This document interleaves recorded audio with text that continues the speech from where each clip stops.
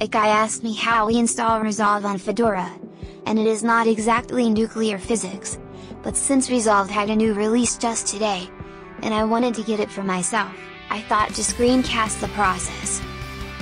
Besides, I have uploaded more pointless videos than this. I have downloaded it already, and it is a zip file, that we first need to obviously extract it.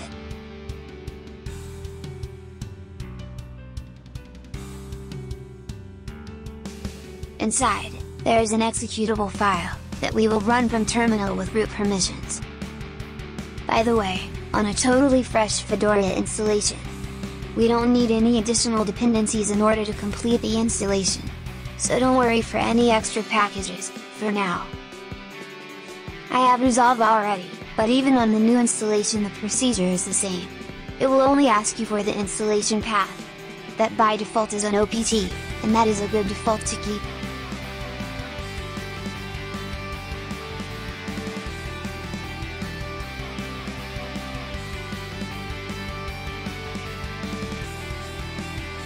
When the installation is complete, you can start it from Shell Overview. But don't do that! It won't start, and you will be waiting like idiots. Instead, open a terminal and start it from there.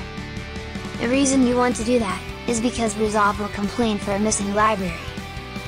I don't remember what library is missing, but it is very easy to get the name from the console output.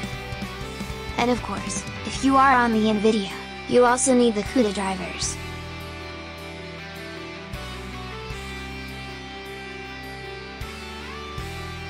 Well, that was pretty much all.